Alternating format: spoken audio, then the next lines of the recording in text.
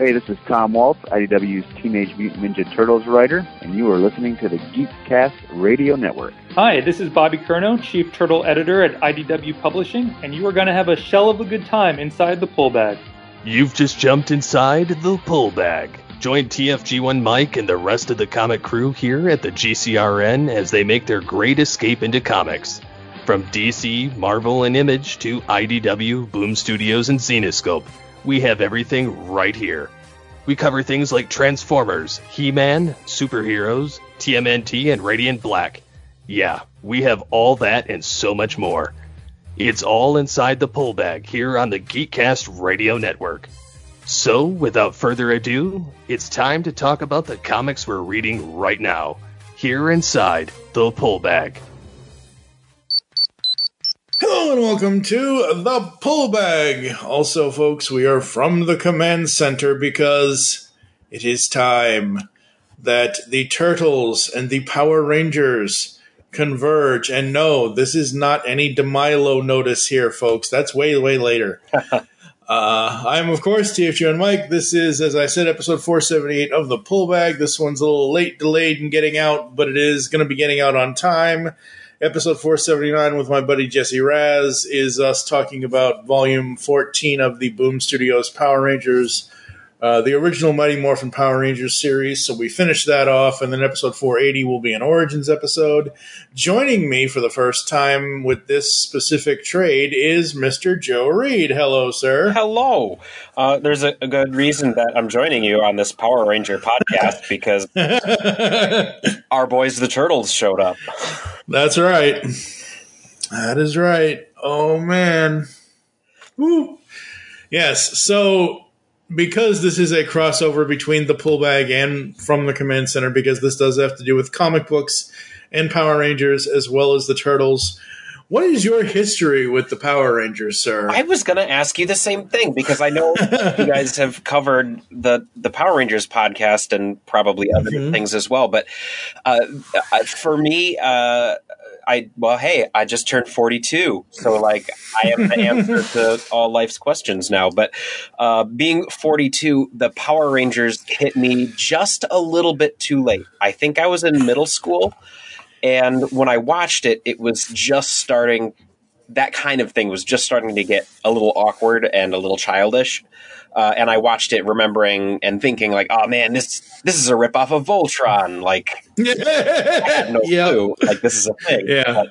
But, I watched it. It was martial arts and giant robots. All right, that's cool. And I remember at one point, I think in 8th grade, my friend Eric and I went to the movie theater to watch the Power Rangers movie because, we were, too cool but no, we went, and I remember making a joke with the lady behind the ticket counter. Yeah, we're previewing it for his sister. Yeah. And I'm like, 12 years old. So that joke didn't exactly plan across, but I respect the Power Rangers for what they are. And I think that given an interesting, mature adult take, there might be something way cool happening with it. I really think it needs to be animated, probably by the people that did Voltron. But no, it's amazing and it's cool, and an entire generation of children have been inspired by the Power Rangers and everything else, all the other iterations of them that have come after that. Yeah, absolutely. The sad thing, Joe, is we can only be the answer to everything for 1 year of our lives. And then nothing after that. No, nothing after that. For me, for anyone that's listening to this from the Command Center, you all will know from the previous X number of episodes that I have been a diehard Ranger fan since I was 13 in those middle school years, because all of the people I hung out with, they all wanted to, after the movie came out in 95, they all wanted to go skydiving. That's be opened. I just watched that. I don't know why. I think maybe it was one of my kids. They found it, and we watched that. That was such a crazy thing. Yes, it is. And I have had the pleasure over the years, since 2011, since we started From the Command Center, to talk to several of the people that worked in Rangers. may he rest in peace, but I did an interview back in 2011 with both Barbara Goodson and Robert Axelrod. Robert Axelrod was the voice of Lord Zed. Oh, wow. And Barbara is the voice of Rita. I've also talked with Jason David Frank, Karen Ashley, Daniel Southworth. Who else have I talked with from this show? There's a bunch that I still want to talk with. Yeah, I think those are the main four that I've talked with. Daniel Southworth was from a future incarnation of it. He was from the Time Force season. He played the sixth Ranger of that series, the Quantum Ranger. But I've always been a lot fascinated with David Yost and his story. I don't know how much of that the old days he's willing to talk about, but I know I see him at cons, but from two different angles. I want to thank him for like sticking it out and being there. And on the other hand, I also want to thank him for being one of the first geeky, nerdy kids that made it cool to be geeky, nerdy. Like that really was the birth of the turn from dorks being exactly like Billy was in that show to actually being respected. And I know later in the TV series, he was kind of the mentor character back at the headquarters for the new team of Power Rangers. And that was cool to see. Yeah. So basically, and I don't know the behind the scenes of it. And I have yet to ever interview David, Mr. Yost. Maybe one of these days I will. I only know what I've seen him talk about in various convention panels and things like that. I don't know the behind the scenes. I know the way the character was that in the show he wanted to do more of the Billy stuff, more of the geeky stuff, more of the inventing, more of the – I don't want to sit here and belittle it down to tech support, but – we had new Rangers coming in, and there's only so many powers. And Billy was like, yeah, sure, I'll stay back here with Alpha and make all this cool stuff that people can use. So that's what I remember of it. If I'm wrong, folks, you can email me and let me know how wrong I am. But Power Rangers has been a thing for me for, the 30 years it's been around. At least the American version of it, and there are certain seasons I have watched all of them. I will go back and watch some more than others. If you're following certain characters' trajectory, there is a specific trajectory you can follow with the shows that gets this character's entire story, which is obviously Tommy Oliver, Jason David Frank's character. He came back in Dino Thunder, and that was a really, really cool season. I like the Time Force season because everybody wants to do time travel, whether it's to the future or to the past or whatever. So Time Force was a unique, cool thing. And we've got Boom Studios with their Power Rangers comics and everything that they've done to this point, and it's just so much fun. And how can you say no to a TMNT Power Rangers team up? Yeah, that's one question I have that I don't have the answer to. I know that the Turtles and the Power Rangers crossed over in live action back in the Venus de Milo days. And did that ever make it to the United States, or was that a Japan only thing? No. You mean Next Mutation? Yeah. Next Mutation was here. Well, I believe that I would have to look it up. It would require me to do so much typing to figure this out, off the top of my head. But I remember seeing the Power Rangers Turtles crossover. I think it's in the In Space season. I could be wrong. I don't remember off the top of my head. So yeah, at that time when that was happening, we had just had the third Turtles movie, and we had the Power Rangers starting up, and they wanted to do a TV show for Turtles, and say what you will about that TV show. I should watch that with adult eyes. I mean, that. I don't know the year of that, but that was definitely when it was not cool for me at that time to be into the. It looks like it was 1998. So I was high school. 1998. High school graduation. I was probably busy, but yeah, the weird thing though. I mean, and maybe it's just from knowing that they crossed over back in the day. The Power Rangers and the Ninja Turtles, it seems like a very natural crossover. Yeah, I mean, we've had other things cross over with Turtles. Like we've had Turtles Ghostbusters, we've had Turtles Batman, we've had what Turtles else? Power Rangers. Turtles X-Files. Yep. Golly, what other weird Transformers in that one issue? Yeah, I haven't read those since they came out, and I don't remember being moved by them. But yeah, they've crossed over a lot, and I think that a lot of that has to do with the Turtles just being genre-bending things to begin with. Well, right, and plus, ever since Turtles Forever and everything needing to have its own universe and needing to have its own prime dimension and everything else. I mean, the Turtles can come up against any character. We went through those two TMNT Ghostbuster trades, and I disliked. You people who are listening to this from the Command Center, you can go over to the Pullbag and listen to those two. I'll probably have them linked in the show notes on the website, but I didn't dislike the idea of the Turtles crossing over with the Ghostbusters because, Egon and Donnie kind of mix and, Ray and Raph or whatever. Like, there are all kinds of, character whatevers. It was mostly the biggest issue I had with Turtles Ghostbusters was the villains. I don't know. It just didn't really work all that well. But with Power Rangers and Turtles, this was fun. Yep. To get this out of the way before I forget, it is written by Ryan Parrott, illustrated by Simone DiMeo, with assistance by Alessio Zano on issues 2 to 5, colors by Walter Baiamonte, with assistance by Igor Monti, editor. Letters are done by Ed Dukeshire, covers by Dan Mora.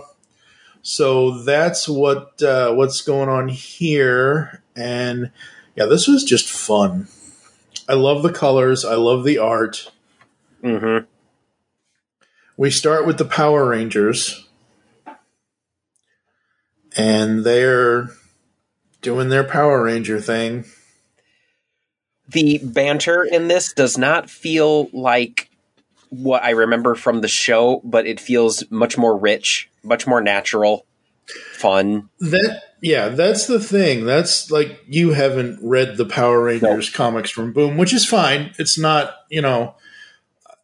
what they've done is they've taken the characters from the old series and told wholly unique stories with them and given them, like, there are plenty of lines from Billy that he says in this that I hear David Yost's voice in my head saying, oh, that is something that the character would say, and then there are other things where it's like, oh, this is the way this would be done. This is the way this would be done. And it's interesting and it's fun and it's not, we're not in the 90s anymore. Like, I don't mind nostalgic throwbacks, but you don't need to, and I know this is more 80s than 90s, but it bled through. I'm in the middle of rewatching the old 87 series. I've lost count how many times Michelangelo says dude. Not that it's a bad thing, but you know what I mean? Want to drive home those catchphrases. Yep. I mean, hey, that's what it was, and that's absolutely fine. So is just in case, we're on the Pullbag show, right? Not the Yep. So we're on both. We're on both. Ooh, we are definitely crossing over. Does this follow, or is it attached to the Boom Studios continuity? Honestly, I'm trying to remember. I mean, it's probably like the Ninja Turtles, where they might mention it in passing without saying anybody's name. But also, I guess the other question I had about this then is the Boom Studios series its own canon, or is it a continuation or expansion of the TV show? So the Boom Studios thing is essentially its own canon, but it takes homages to, like, it gives you various things from the show. It it does a multitude of things. Like, if you ever, what's the one that Jesse always complains? We never got an answer about this. My buddy Jesse always complains that we never actually get a backstory from about the Phantom Ranger. Uh-huh. Well, the comic X number of 30-something years later has given us a backstory, origin story for the Phantom Ranger. So while they are wanting to tell wholly unique stories, they are telling them with the classic characters we know. The ones we just finished, volumes 11, 12, and 13, they did this cool thing where instead of just sending Zach, Jason, and Trini off to Switzerland like they did in the show because of the contract dispute for the actors at the time. So that's what they did back then. So when Austin St. John, Thoi Trang, I believe I'm saying her name right. I'm probably not. And Walter Emmanuel Jones, when they couldn't come to an agreement on whatever it was, I forget. Basically, whatever happened behind the scenes in the show, those characters, Jason Lee Scott, Zach Taylor, and Trini Kwan, they were sent to Switzerland to some World Peace Summit. Uh-huh. It was the easiest thing to say in the 90s. Oh, they're just away at the world because they had new red, yellow, and black Ranger, new actors come in. Well, in this, they make, in the Power Rangers comic, they make it work because they are now in the Boom Studios continuity. Those three characters, instead of, yes, they do go to Switzerland, but they're going to Switzerland because they're still the yellow, black, and Red Rangers, except they are now called the Omega Rangers instead of the Mighty Morphin Power Rangers. So it's this whole big universal thing that, like, I should have been prepping you for the last 2 weeks. But yes, essentially the Boom Studios canon is its own canon, but it doesn't just say we're just going to take the character names and you're not going to know anything. No, it takes it's just like the just like the IDW. It's just like the Turtles from IDW, where it's a love letter to the franchise. The Boom Studios stuff is a love letter to the Power Rangers franchise. So in this trade, Mighty Morphin Power Rangers, Teenage Mutant Ninja Turtles. Wow. There's a lot that happens here. I know we're going to start with issue 1 here, but, you have Mikey and Donnie and they're fighting who they're fighting, and the Power Rangers are fighting who they're fighting, and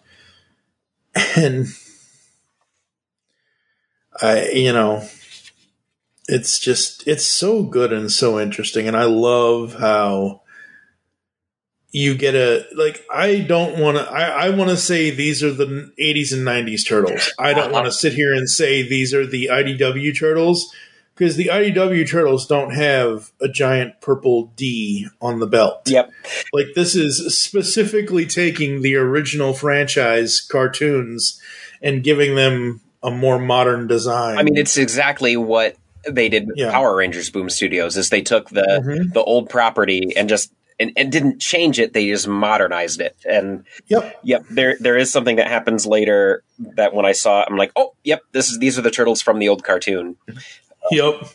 But again, they're done with. They've aged it up for us old people that read these comics. Yes. Yeah. And I love this, man. It looks so good. Yeah, it looks so good. So good. I do not follow Boom Studios as a publisher yet, but I really think I ought to, just because this is a really well done book. Yeah, there are plenty of Boom Studios things that I could point your way that you would actually really, really enjoy. But yeah, I mean, this I don't even know where to begin with this, and the reason why I don't know where to begin with this, folks, is because Amazon Comixology. Oh, God. So I am actually flipping through this on my phone because the Comixology app is only on mobile. Whereas if I wanted to look at this on my computer like I'm supposed to be looking at it on my computer, the Kindle Comics app. Kindle was made for books, folks, not comics. So, So I don't think we're going to go beat by beat with this because it would take us way too long. The wonderful thing about the book, though, is that it when it jumps back and forth and when it goes from issue to issue, it does not let up. Every page is important. Every page is something. Yep. But yeah, we're bouncing back and forth between the issues and or between the two universes, I guess. They seem separate until Tommy is unmasked as a foot soldier in the Turtles. Like, wait a minute, what? Yep. And then Raph takes notice of him being a unique individual, much tougher than their usual punching bags. Yeah. Yeah, absolutely. And then back in the Angel Grove universe, the Power Rangers are lamenting the fact that Tommy has been gone missing for a long time. And he hasn't used his morpher, so they don't know where he is. They can't track him because he hasn't done that. Yep. And he eventually does do it, though. Oh, yeah.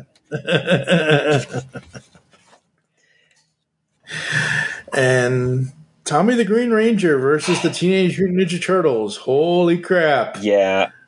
That's been an interesting thing for me, too, is like I don't know exactly what morphing does for you as an individual. I think Shredder does a good job of describing it later, but could the Turtles, who are essentially maybe upper level human strength, could they take on a martial arts expert with the power of this morphin alien technology?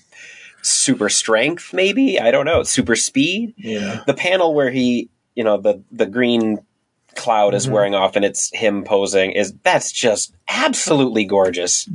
Yes, it is. Is Perot the usual artist on the Power Ranger book? He's the writer, illustrated. Simone DeMeo. Yeah. They've had multiple artists do things. Of the stuff, so it is very much the Boom Studios style. Yeah. So it isn't like it's out of character. And again, seeing somebody else take on the Turtles and seeing it, we've seen so many Turtle artists over the years that we've been doing the Turtles books. I almost want to say they kind of took a toyetic aspect with the Turtles in this because Raph looks a little brown. Yeah, that's an interesting. Now I have to look at that. There's one of the other things about the coloring of this issue is the light work is exquisite. I mean, everybody looks the right color, but they're standing in different colored lights, and that is incredibly difficult to pull off. Having characters who are different colors all look they're lit by the same light source. That might be Simon DeMeo. He's Italian, so I don't know how to pronounce it. I apologize to everybody involved. Yes, we never pronounce things correct around here. It just means we need to interview these people and have them say their names for us. Exactly. This art is incredible. Yes, it is. But so, we're getting our question answered as to how the Turtles would stand up against a legit superpowered individual, because it seems like a pretty balanced fight between 4 Turtles and Tommy. Yeah. I mean, the thing of it is that so the Morphin Grid is what gives the Power Rangers their powers. It's what gives them their energy, their enhanced strength, and whatever else, and all of that. So the only real like in some series, not necessarily this, but in some series they have certain special abilities, but in general, it's basically, here, put this spandex on. You now have morphin energy running through you. You can punch people you couldn't normally punch before. So it isn't really like, what am I gonna compare this to? It isn't like Superman getting a. I don't want to say red kryptonite, but whatever kryptonite color that isn't green that kills him, that actually gives him different powers. This isn't like that. When they morph, yes, they get super strength and they get the traditional stuff, but they're still martial artist fighters. So them fighting and it looks much better having the Turtles fight the Rangers in the Ranger suits versus having the Turtles fighting a bunch of martial artists from Angel Grove without the Power Ranger suits on. Like, why are these mutant turtles trying to beat up these kids? Yeah, what do these kids do? We're just trying to drink our juice, man. Yep. Oh, and then the final panel of page 1, the Turtles are fighting the Power Rangers, and they're shouting their catchphrase at each other. It's just... Oh, that's not the final panel. I was surprised. No. Yeah, no, it's not the final panel. So we get through this fight, and the first chapter, the first issue, ends on Shredder, where he says, Oliver will bring me what I require, and the Power Rangers will be mine to command. Yeah, this Shredder seems a lot like the IDW Shredder to me, more so than the old animated series. But that's what you do when you're Boom Studios and you get to modernize an old property like that. Shredder is he's as perfectly sinister and terrifying as he is in the IDW series. This is not the man you want to end up with any kind of superpower or mega technology. Nope. So we get to the second chapter, second issue here, and the reason why I keep saying chapter is because in the actual trade paperback they do chapter 1, 2, 3, 4, and 5. They don't just say issue; they say chapters. So yeah, we get New York City. They're all fighting with their weapons. That opening panel with the banter with the weapons is hilarious. I love it. It's exactly what you would expect from the characters, but given more reality and more depth, and more character. It does kind of make me wish I were reading the Boom Studios Power Rangers. I might have to go start finding some trades. Because absolutely the IDW series is what I would want from my Ninja Turtles as an adult, and I think the Boom Studios is what I can get into for the Power Rangers as an adult. Yeah, absolutely. And it's just so good. I don't want to spoil any of the Boom Power Ranger stuff for you, but there are plenty of stories that are in there. That first, I believe, what is it? The first 30 issues are just all amazing of that first Boom run. Yeah, and when I hear people talk about the Turtles wanting them to be more mature, and I think when I hear that, I hear them saying more adult, more cursing or violence or anything, and I don't need that from my modernized properties. I just want it to not treat me like an idiot. Yeah. And this comic does not do that. It is wonderfully respectful of the original property while making it a wonderful tone. Yeah, absolutely. Yeah, the tone is great. Just because we say adult doesn't mean we need to hear some schizophrenic lady, shit, fuck, damn, fuck, shit. Raphael doesn't need to curse. Leonardo doesn't need to take anybody's head off. I mean, if it is something that works, if something happened to Raph in this, and he's, already gone under the sewer, but you have somebody, walking on the street above the sewer grate, and you hear this loud ass "damn." Well, we know what that's referencing because, hello, it's fine if it's a reference. And yes, when we say adult, we mean not just 90s for kids. Kitsch, KITSPH, yeah. And this whole series and in the 5 issues that I've read of these Power Rangers and with the crossover, like this is a book that my kid could read as well. It's not adult like that. It's adult like I don't feel insulted, and it's still appropriate enough for my kid. Yep, exactly. So we get this whole thing between Karai and all that, and we get to one of the best homage shots in the book, and this is just silly though, but for me, where we end with "You've done well, Tyler." Oh no, that's what it is. I'm sorry, it's not Karai. It's Tommy and his buddy Tyler. I've been reading the Boom Studios thing for a while, and this came right before they switched into the new current series. So yeah, I don't know anything about Tyler, but I put it together who he was in this book. Like, okay, they knew each other, and yep.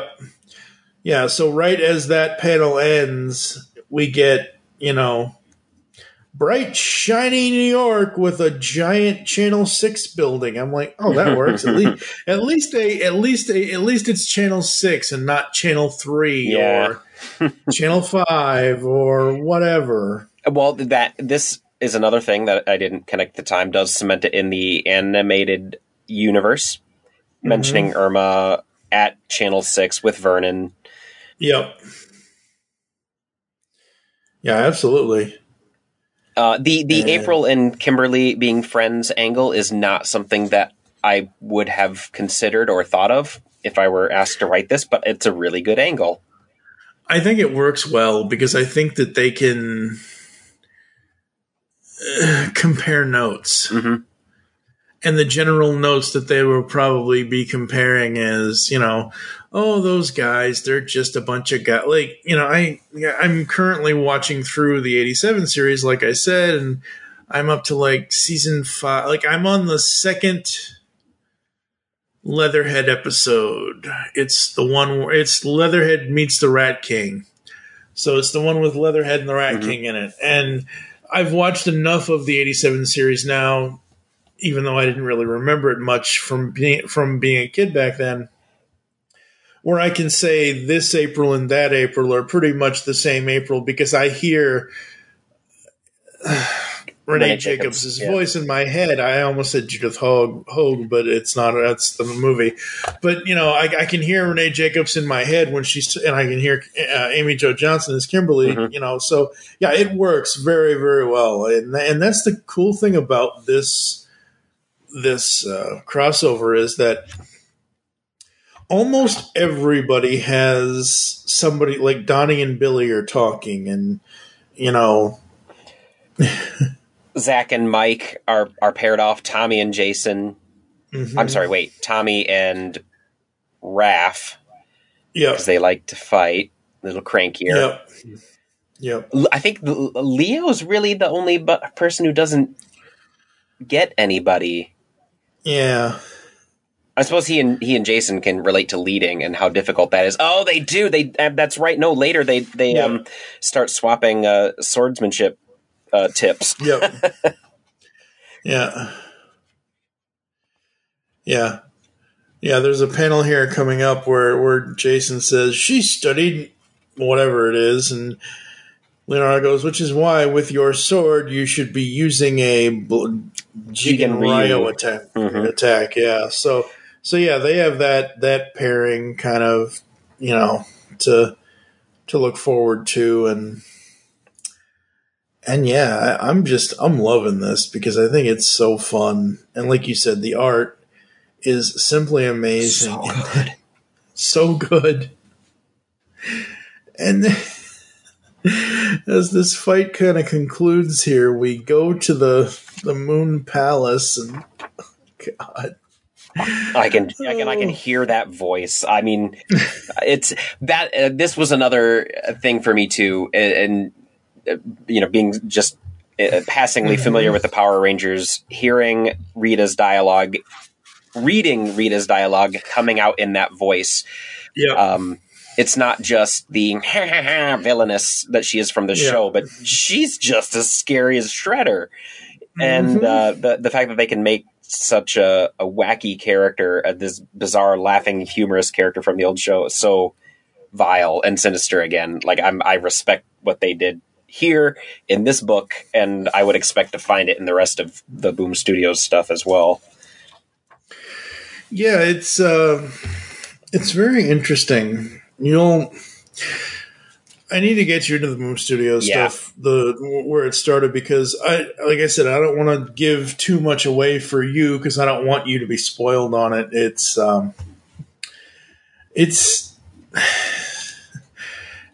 very unique take, and it's very refreshing, and it's very interesting. And well, I think I might know where you're going, and I'm just going to take a guess that there is something. By some of her references, I can kind of tell that she has a similar origin to what happened in that newer movie they did, the weird reboot, where Rita used to be the old Green Ranger, and kind of, sort of, but not really. Okay, I won't probe anymore. I would have to. Yeah, no. So yeah, what I do love is at the end of the Moon Palace panel, as you see Rita's face after. She tells, them to follow her. We see, before we go to the next panel, we see, well, look at what we got here. We got us some trespassers, Bebop. Mighty rude of them, ain't it? Oh my God, Bebop and Rocksteady in the Power Rangers world. Oh my God. It's like, I wasn't surprised to see them there. Like, they totally fit. Yeah, they totally fit. And it's awesome and fun. And it's just, it's so, again, it's a mixture of everything, but with them specifically, with how they look, and how, like, I can hear oh, totally. Cam and Barry in my head. I'm like, This is cartoon. Yeah, this is cartoon Bebop and Rocksteady, and I love it. I think it's hilarious. These guys are even uglier than we are. I can hear that. Yep. I mean, like, I know these voices so much. And then I think it wouldn't be a spoiler for our listeners because they made a toy, but I don't care what you possess. The Dragon Power coin, return it to me. Oh yeah, sure he can. And Shredder whips out the Morpher and gives us a green Shredder Ranger, which is it works so much better than it should. Yeah, it really, really does. And I had known, obviously, that they were going to be doing the toys. I think we all did, obviously, if you had read the comics or not. Mm-hmm. But, I mean, it's Turtles, it's Rangers, it's whatever. The design looks much better in comic form. They do, yeah. The toy is great, and this is how we end the second chapter here. I have the Turtle toys. I bought all 5 of them, or they released them in 2-packs. The quality of those toys is top notch, and I think it's the same studio who makes the Marvel Legends scale Power Rangers. They're great figures. They're absolutely wonderful. And I thought I should have had the Shredder one by now, but my Big Bad Toy Store order says September. Like, oh man, I'm to wait that long for the Shredder. I need all of them. Yep. They don't look like the comics, but they're good figures. They're okay figures. Yeah, they don't look as good as they do in the comic, though. The comic is beautiful. Yeah, again, the colors and everything, and I love the way the story progresses because you have the Power Rangers fighting their own villain to start, and then the Turtles come in, and then they have the whole good guys fight the good guys fight, and then they both realize that they're both good guys, and then you go to the bad guys, and you have the capturing of the good guys by the bad guys, and then the bad guys are going to introduce everybody to everybody, and we get a Shredder Green Ranger. And I also, as an outsider coming into this, love to see Shredder and Rita going toe to toe. She was always a passive villain. I don't remember her ever really getting her hands dirty, but here, we've got lightning vortexes of energy, and she's just throwing him around, and he's throwing her around. I like to see her as this kind of villain. Yeah, I mean, in the show, in the original Power Rangers, the 3 seasons, Rita was always, I'm going to throw my wand down at the ground and make my monster grow. And I think I hate this term. I really hate it, but hot take, folks. I really think the evilest thing she did was trick Zed into marrying her on the show. I really think that was the most evil thing she did. But Rita in this series, man, holy crap. She's scary. Which makes sense that Shredder, yes, who is also creepy and terrifying to me and does horrible things, like, oh man, these two. And it doesn't, in the Turtles series, it doesn't go the way that it went with Krang and the Shredder. Krang and the Shredder met in the Turtles series and were like, nope, this isn't going to work out. We're both too power hungry. I'm out of here. Yep. But these two are just demented enough to fight and want to see who ends up losing. Yep. And she just assumes that the Shredder is some fool, because we start the 3rd chapter here in the Technodrome.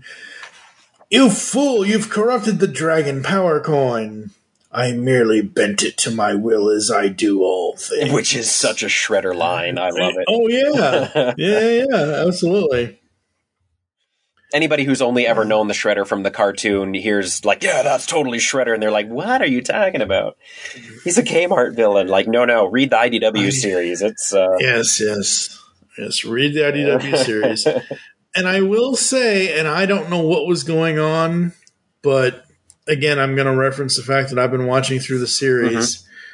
There are a number of episodes where it is not James Avery as the voice of the Shredder. Really?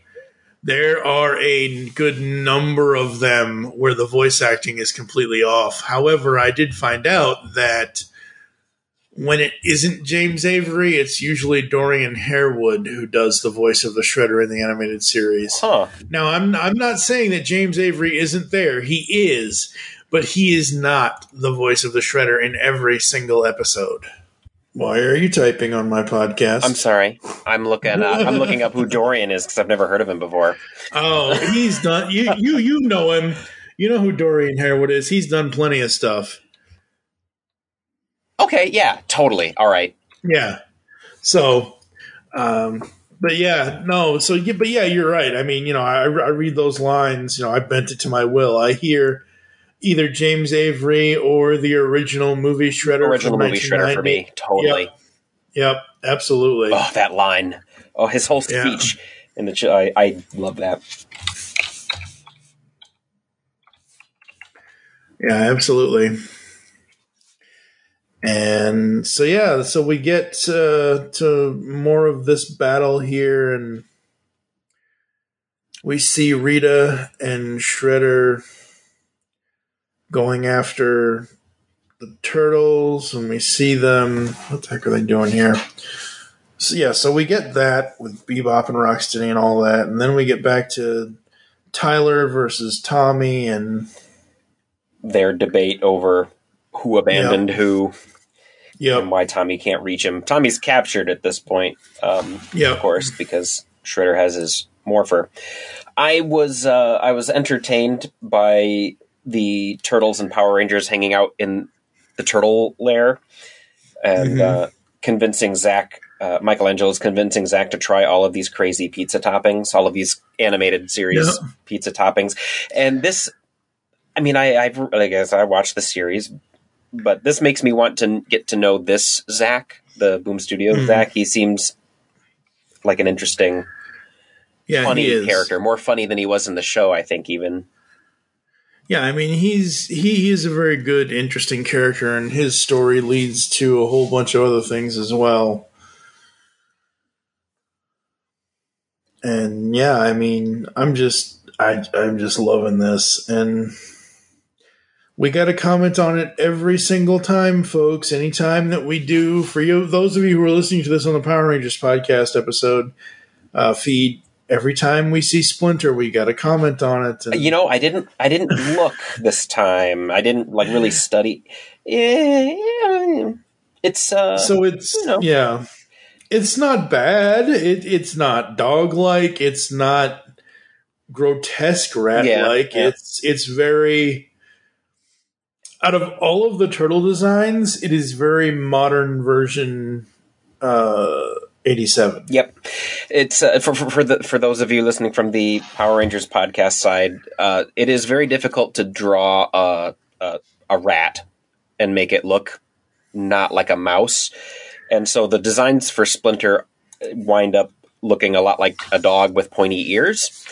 Because if you give him round ears, it just doesn't quite look right. And so we should rate all of our Splinters, like put them in order from most rat to least rat, and from best looking to worst looking. It's a very difficult thing to do, and I've tried to draw it, and it's very hard. Mm-hmm. And we get that, and then we go to the command center where Zordon is telling them about, what does he say? He says, "We can't get a precise lock on Tommy's location, but we'll teleport you as close as we can." So we have Jason and Zach, we have Leo, and then we have the Morph. Do they always make a big deal about it does it get like a panel or a page in the Boom Studios comics whenever they do this? Oh, the Morph? Yeah. Oh, yeah. It just looks cool. It's a full, it's always like at the very beginning of this, you saw it when they morphed. So that was kind of a smaller morph panel. This morph panel is very, very big. And yes, it always does get a really, really nice big pop off on the page that it happens on. Gosh, that's so cool. Mm-hmm. Very cool, very cool. And the one person out of all of this that I was not expecting to shows up. Casey? Yep. Really? That surprised me. At this point, I'm forgetting who exists, and what, Casey? Casey, what are you doing here? And if this were like the Happy Days or something, the audience would be applauding as he comes up. Yeah. And then he'd have to stand around and wait for the audience to die down before he delivers his line, "Remember me?" Yep. Yeah, absolutely. He's hilarious, and it adds a whole new layer to the thing, and it's just, this comic is very fun. It's, you're right. He shows up, and then it's another character for the Power Rangers to relate to react with. And this comic is about relationships, and it more so even than the Ghostbusters one. The relationship thing that was happening in the Ghostbusters was just incidental and fun and clever and neat. But this is, how do these characters all interact? It's like a study. Yeah. It's a case study in how these two universes would interact. Yep. Yeah, exactly. And so, we get Casey and all that, and more battle and more fight and more everything, and send down your monster. And as we come closer to the close of this, and it just... I may have a rather radical suggestion. So do we get to pick our own colors? Have the Power Rangers have they done any other crossovers? Because this just begs the question of who do we want to see with the Ranger color? Who do we get? Who else can we give the powers to? Because that's a panel that says, "Oh no, I've got to read that next. I've got to read the next one." Yeah, I'm not too sure on that one. I don't think that Power Rangers Ghostbusters would work as well. No, I don't think so either. No. Power Rangers Turtles, great. Yep. You know, they do have, what is it now? It's not Power Rangers Godzilla, is it? Or is it Godzilla There's some new thing out now. Yeah, there's some new thing out now about Godzilla crossing over with, well, I think I don't remember. But anyway. Yeah, I saw it on the shelf today, but that's okay. I'll find out. We'll find out. I gotta know now. Yeah, I'm just trying to see if I can find an article that lists. I mean, you know, you put in Power Rangers crossovers into Google, it's going to pull up all of the the television show ones, the television show episode. And but no, this. There was a Justice League Power Rangers one back in 2017. Oh, that's interesting. Cool. It is. It's Godzilla Mighty Morphin Power Rangers comic crossover. That's what it is. Yep. Godzilla and the Power Rangers have to cooperate to beat one of Rita's monsters. Yep. There you go. I'm not, like I've said before on the pull bag, and I've said it other places. The closest thing I get to Godzilla ever, and it's not that I dislike it. I've never had, just never had any interest in it. But the closest thing I come to is Austin Powers and Goldmember. Look, it's Godzilla. Due to international copyright laws, it's not, but it is. We should still run. It's that whole, yeah. So. But yeah, no, Power Rangers, Godzilla, Power Rangers. And Chapter 3 here ends on what I just said a moment ago with Mikey asking if they get to pick their own colors. Like I said so far, folks, this book is just so damn fun. And, yeah.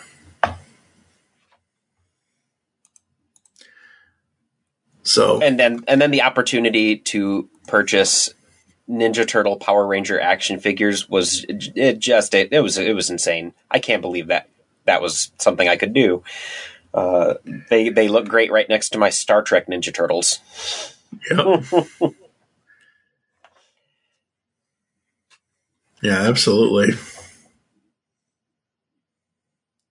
So since the Power Rangers have been depowered, issue 4 or chapter 4 in the trade starts with the Rita's monster in New York. The Turtles have to step up and defend it, but I don't think they foresaw the fact that they're Turtle Rangers now, and they get their own morph page.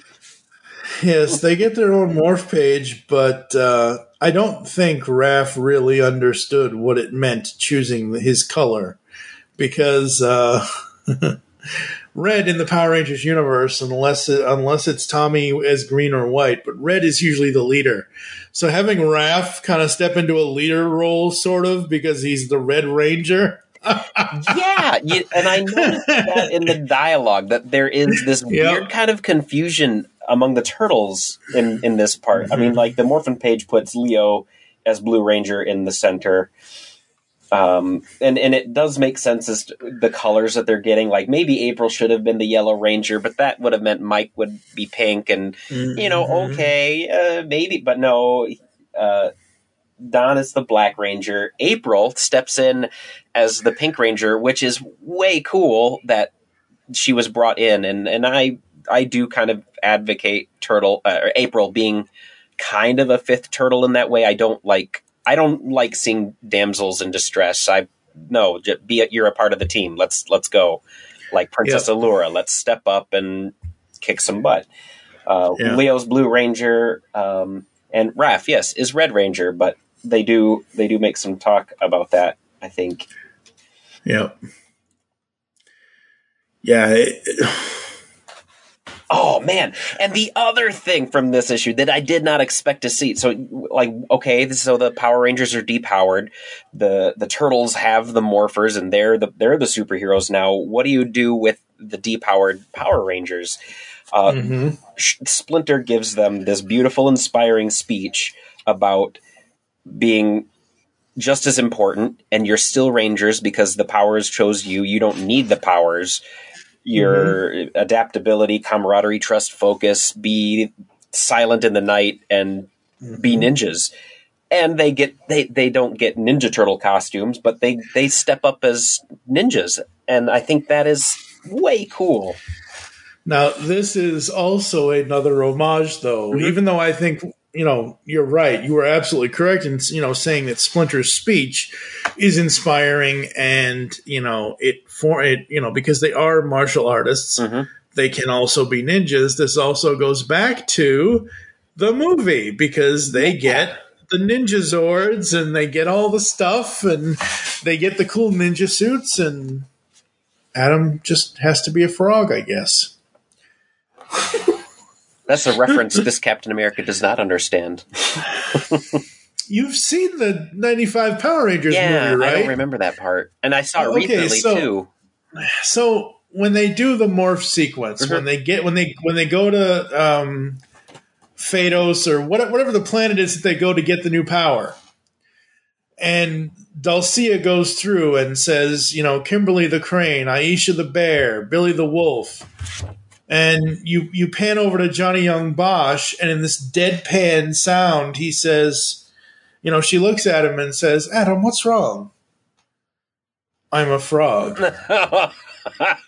and the Dulcia character says, yes, like, a frog that becomes a handsome prince once you give him a kiss, kind of thing. And she kisses him on the forehead and he feels better about himself. And then you pan over to Tommy, who is like, and Tommy, you are the winged lord of the skies, the ninja falcon Zord. And I'm like, yep, that's on brand. That works. But yeah, Adam was never thrilled that he was the frog, but then he realized, oh, hey, being a frog is kind of cool.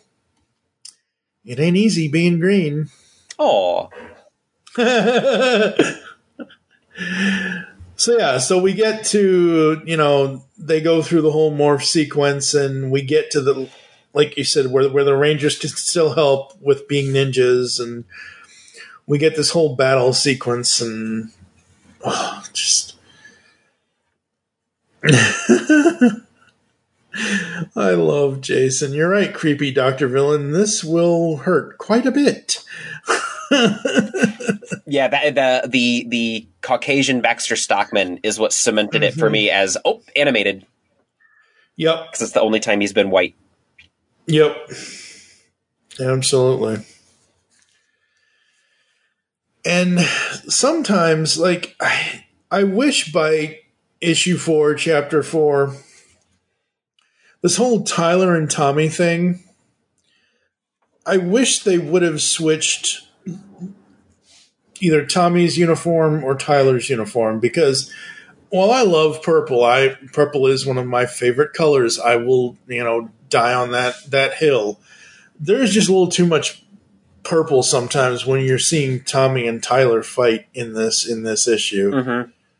And I mean, we only see like a panel or two of them, but if it were important for me to know which one was which, they would tell me. And so as I was reading that and a panel or two coming up, I just let it go. I'll figure it out. Yeah. For a minute there, I kind of had Justice Lord's Batman vibes, where there's a scene in the Justice League 2-parter Hereafter, where our universe, Kevin Conroy Batman, and the Justice Lord's universe, Kevin Conroy Batman. In the shot, they only ever show you either our Batman or the Justice Lord's Batman, but it makes it sound like he's having a conversation with himself. And it's so freaky, weird, and awesome. We get the Turtle Rangers power blaster formation panels here. Oh, that's neat. Yeah, this is very awesome. The accessories in the Ninja Turtles figures, it doesn't tell you anywhere in the manual or the back of the package that the weapons connect, but the weapons connect, and they hook together to make the turtle blaster. You have to figure it out because it's not easy. But it's cool. Yeah, I wouldn't expect them to make it easy for us.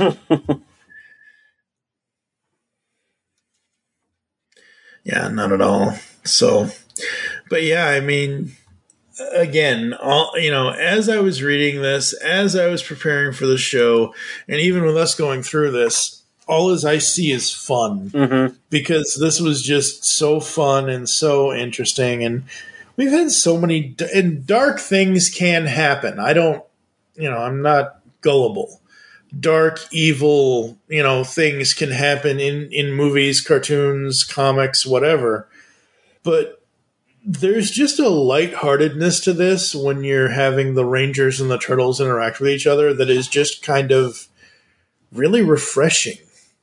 I think I need to reorient how I think about comics, because when I buy everything Ninja Turtles, because I always regret not doing that.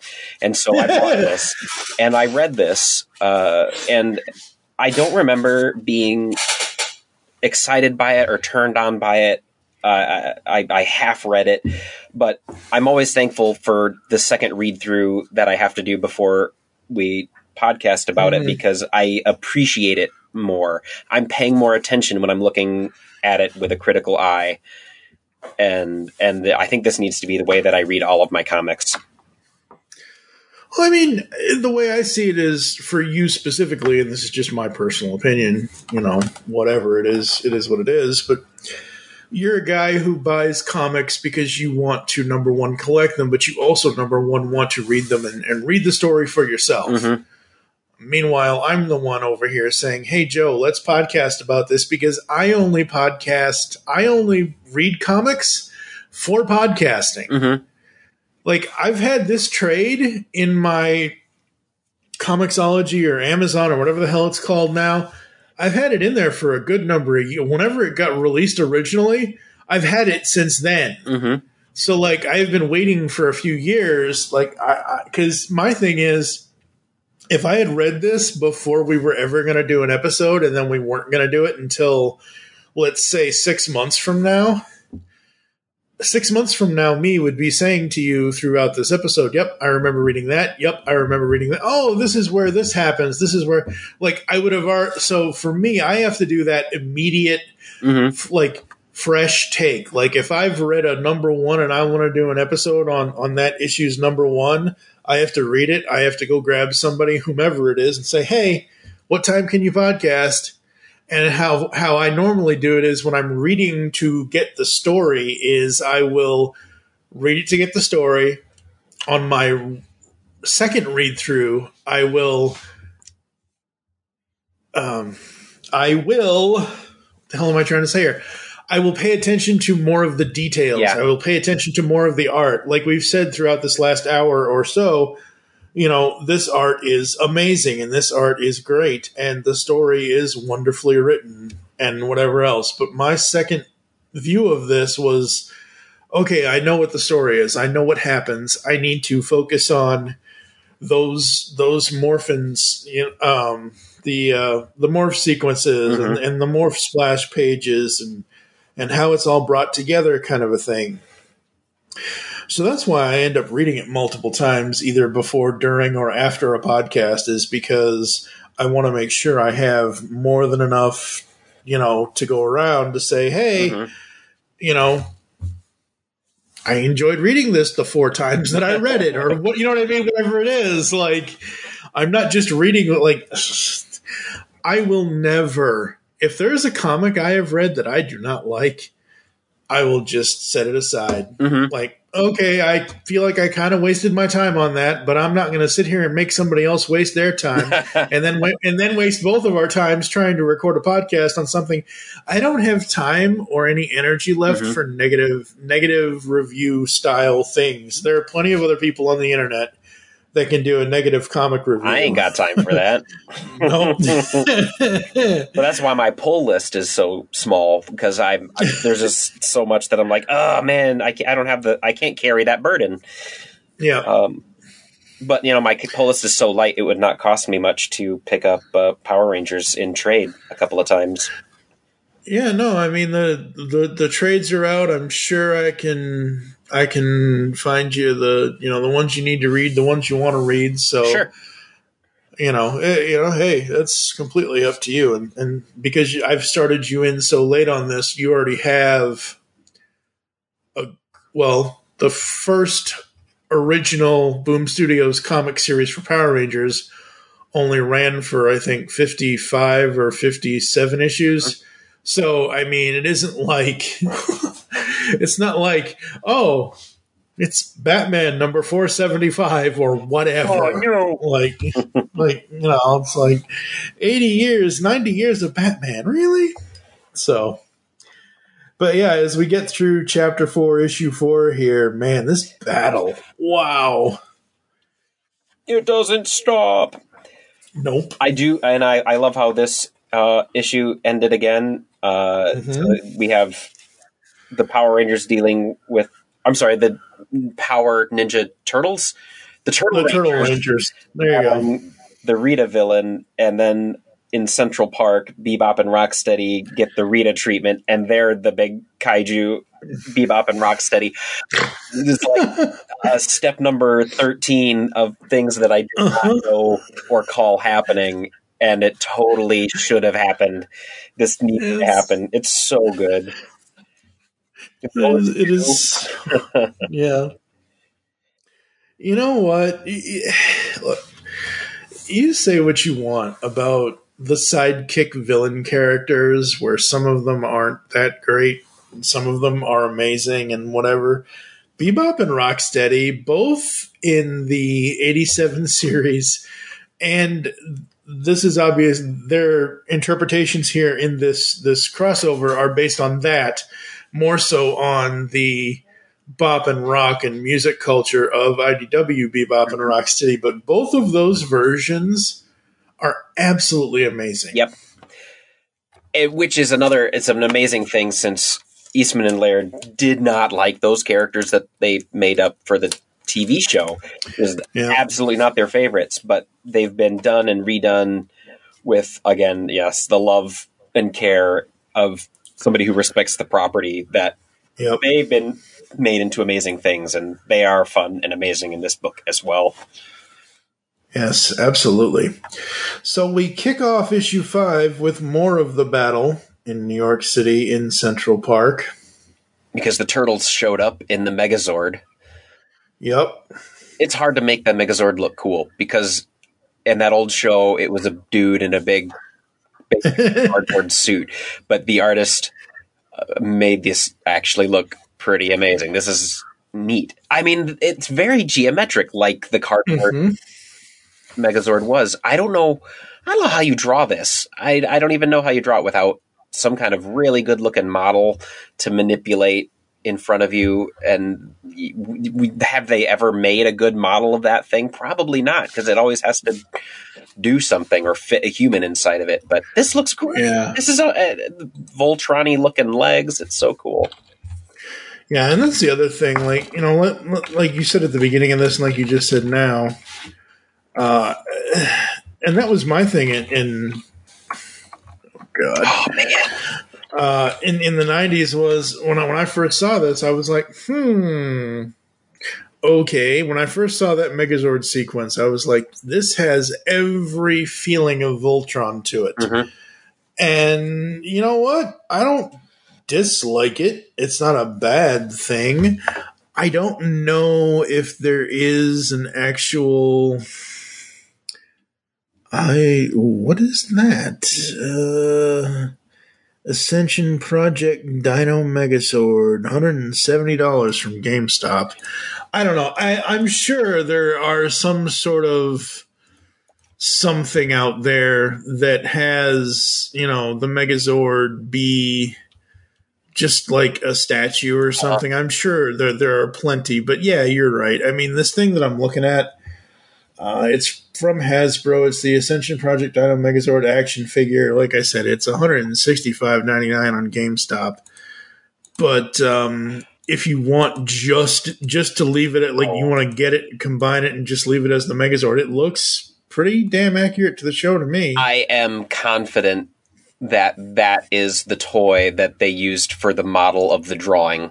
Looking at on the saber-tooth leg where the wheel is, and then my favorite panel, the kaboom, kaboom, kaboom, with that huge foreshortened view from the yellow foot all the way up to the head. That is...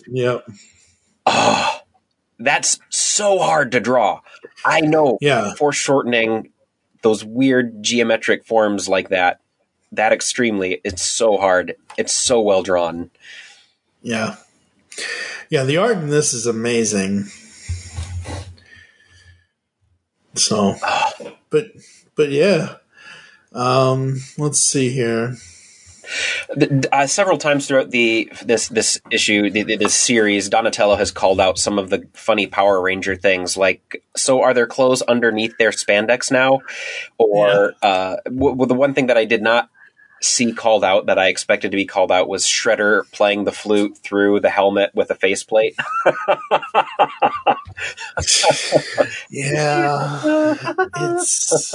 We're not going to ask. We're not going to. Nope, we can't. But I'm surprised Donatello didn't. I'm surprised Donatello didn't either. But that would have been a good joke to make.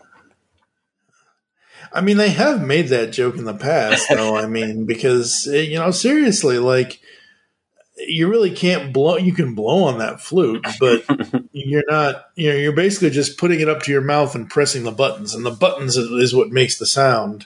Oh, I got it. I guess. I don't know. That's my new headcanon. Thanks, Mike. I could be wrong. I don't know. It totally makes sense. Even 13-year-old me always saw Tommy or whomever was in that suit, in the Green Ranger suit in the show, when he would just, he would hold it up and he would start playing the buttons. And I'm like, oh, okay. So he's not actually playing that instrument with his breath and his vocals and actually playing the instrument. He's just playing the instrument with his fingers, because that's just how the toy worked. That was exactly how the toy worked. See? So yeah, headcanon. Thanks. There you go. I guess I don't know these things. I don't like. That's just the comfortable way to hold it. Yeah, there you go. Another delightful thing that I noticed as the Megazord falls down is how the turtles' pupilless eyes show up through the helmet, which you don't usually see when it's just the regular human Power Rangers under there. But that is neat, and it makes me want to go over into the other room and look at the Power Ranger, the turtle toys, to see if they had eyes on those figures as well. But that can wait until after we're done recording. You all can look it up online, listeners, and find out. But. Yep, absolutely. Yeah, I have only, yes, I said I read this 4 times before we started doing this, but really that 4 times was to get, like I said already, every aspect of the thing. But now that I'm thumbing through this, I'm like, and there's a panel here close to the end of the battle where we have Shredder morphing with Dragon Zord, and it goes through, and we see him, and it's Tommy morphing into Dragon Zord, and he's like, "It's over, Shredder." And we get this panel of Shredder where he says, "I will die before surrendering to you." There is so much purple, and I'm not complaining here. There is so much purple, and there is so much gray gunmetal for the helmet and whatever on Shredder. I'm like, hey, movie Shredder did make appearance in the comic.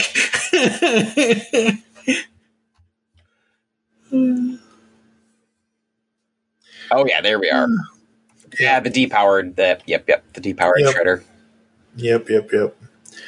Yeah.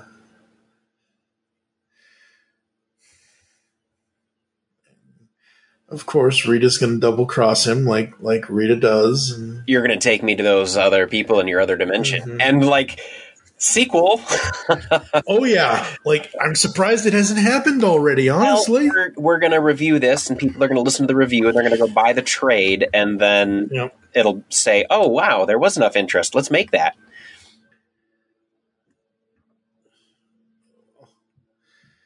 And look, I don't mind having some Choco Puffs on my pizza. I don't even mind the idea of this is at the very tail end of one of the first 10 episodes where I think it's actually one of the first 5 where April's like, give me a slice of the bananas and sausage, will ya? I don't even mind that, but I'm sorry, Michelangelo and Zach. Grasshoppers, bananas, and coleslaw. No, I veto that one. And we have a nice little moment between Kim and April. We get moments here at the end with everybody. Yeah. And I think that's really, really awesome and fun. Because I think a normal comic would have ended it by now, but we get to see the afterglow and the conversation of them sharing and still more relationship building. Yeah, absolutely. I think we could have a shared universe here. The Power Rangers can exist in the Ninja Turtles universe. Let's do it. I mean, if Venus can exist, so can the Power Rangers. I am confident. You know what? Let's hold off on spoilers. But I think it's going to be all right. I think Venus will be redeemed now. Yes, after 24 years, she finally gets into the comics. I tweeted I tweeted at Sophie and got a reply, and I'm just ecstatic. So you should save that. So at the end of this, like you said, everybody's doing relationship building, and the very final panel is Raph versus Tommy. Let's figure out who the better fighter is, and that is so cool. Yeah, and Jason David Frank, is that his name? Mm-hmm. The Green Ranger. Yep. I don't pay attention, but you can't help but see how excited he is to be there for the fans, and how excited he is about the character and the sincere love, and how much he's willing to share with everybody. And I see that energy coming out in this version of Tommy as well, the Tommy who wouldn't be afraid to let somebody fight him as the Green Ranger, who's like, this is my life, man, we got to see. Raphael would do that, and Tommy would help him out. Yeah, no, absolutely, yeah. And that's the thing, like, he is, if you look at the Power Rangers and you look at the actors, and they've gone on and done other things, but I mean, Power Rangers, you look at Jason David Frank, and yes, he's been in other things. Yes, he's done other things, but he is there is. It's one of those things where you can have an actor that can, like a lot of voice actors. Take Maurice LaMarche, for example. Mm-hmm. Maurice LaMarche can voice from Inspector Gadget all the way up to whatever, the Brain from Animaniacs, or whatever. Grumpy in the 7D. Like, Maurice has a wide range, and we know him as multiple things. And then there are people, just in general, who are in acting, who you know them for one thing, like, just you know them for one thing. And that's the one thing you love that they do, because that's who they are. Mm-hmm. And with Jason David Frank, I personally believe, obviously, he has embraced that with his Ranger past and everything else, and he loves to. That's why he's doing his whole film thing, Legend of the White Dragon. It's this, Kickstarter thing that they did a couple years ago, and they got the funding finally, and they're going to be doing this whole unique version of Power. It's not. He can't actually say it's Power Rangers, and it's not actually the characters of Power Rangers, but it's in that style kind of thing. Mm-hmm. There's a whole arc that you'll end up reading in the first 30 or so issues of the Power Rangers comic, where it's from issue 25 to 30 is Shattered Grid. Ooh. And they did a Shattered Grid trailer, and they did a Shattered Grid short film to just kind of tease the whole thing, to tease the whole event and everything else. And he came back and he got in the suit, and because the Shattered Grid storyline basically is, and this isn't spoiler, it's kind of a spoiler for you, but it's an evil Tommy from a different universe kind of thing. Like, what would have happened if he took a different path kind of thing. But it's so fun. It's so well done. Same thing here with Power Rangers, Ninja Turtles, Power Rangers. I absolutely love this story. I think it is so fun. At the back of the trade, we also have a cover gallery, which is basically just all the various Power Rangers helmets with the various, like each of the turtles holding each of the colored helmets. So we had various... Good Lord, there are a lot of covers for this. There are a lot of covers. That was very difficult for me buying a single. Yeah. I was like, wait, which? Because they're not numbered on the front. And I think you have to go. I don't even think it's numbered on the back. I numbered my the boards in the so that I could actually tell what issues were which. Yeah. Yeah. I do love, though, that we get all of the turtles holding, like, the red, the pink, the yellow, the blue, the black, the green, and then you get Shredder holding the red, or the yellow, the blue, the pink, the black, and then Shredder holds the green, red, white, and then he also holds what is Draken's cover or helmet as well. No, this is fun. This is so good. In the trade, we also get character gallery designs from the artist, and it's so good. It's so fun. Everybody should check this out. Mm-hmm. It's just an enjoyable thing. Yeah. I'm going to buy it in trade and make my kids read it. Mighty Morphin Power Rangers Teenage Mutant Ninja Turtles, a crossover between Boom Studios and IDW Publishing. Pizza time!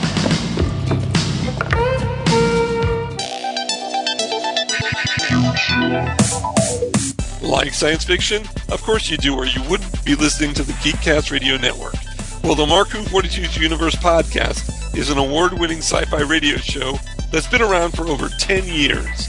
We cover everything from Doctor Who to the MCU to pop culture and everything in between. A new show drops on Tuesday mornings on the GCRN website and all of the major podcast platforms. So listen to the Marku 42's Universe podcast from the universe and beyond. What was that universal greeting again? Never mind, I remember. Ba weep grana, weep nitty bong. Hey guys, it's Rodimus Primal, and be sure to check out my YouTube channel. Join me as I have Transformers discussions, retrospectives, toy reviews, and more. You can also follow me on Twitter at Rodimus Primal, as well as Facebook and Instagram at Rodimus Primal Show. Transform and roll out, and be sure to check out my content till all are one. Last big party of the summer, folks. Let's go out with a bang. Do you like retro cartoons? Then Saturday Morning Rewind is the podcast for you. Join them each month as they talk about classic cartoons and interview legendary voice actors like Jim Cummings.